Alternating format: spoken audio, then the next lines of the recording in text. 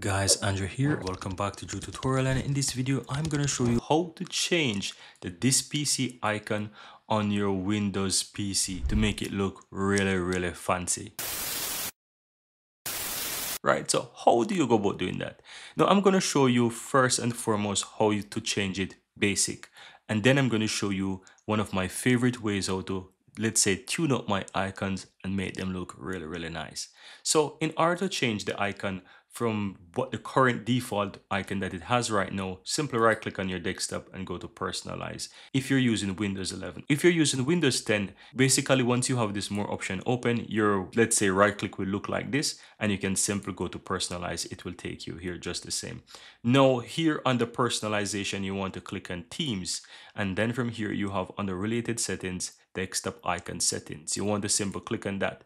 Now from here you will see the icons that you have, the desktop icons. Now you want to ensure that you click on the desktop, and then you have the option that says change icon, and from here you can change to whichever icon you want, as you can see there. So you can easily go ahead and change that, right? However, what I'm going to do, I'm going to show you my favorite way. So let's come back to this in just a moment. I will minimize that. Now, what I'm going to do, just simply head over to your browser, and you want to simply type in icons, right? It's icons with a dash.com. And from here, you can download icons for your computer, right? So I'm going to simply type in computer, right? And you will see quite a lot of nice computer icons up here. So let me find something that I really like, or something that looks relatively cool, right? So let's say we are using, what about, let's see, something that looks really cool. Maybe I'll go for this one here, right? So let's say I want to use this. By the way, you will have some ads on the website, so you can simply close those off, no problem.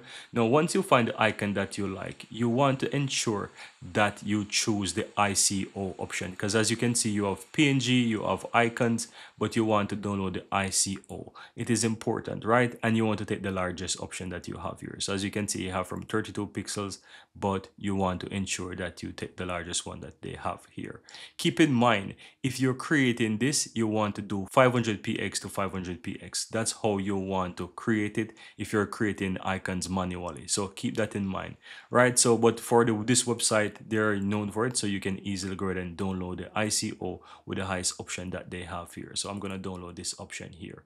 It will start to download automatically, and if it doesn't download automatically after a few seconds, you can simply click and it will basically download. Now, as you can see, mine is download. That goes directly into my downloads folder, so I'm going to minimize that, and I am going to show you that I have it in my downloads folder. So here's the icon.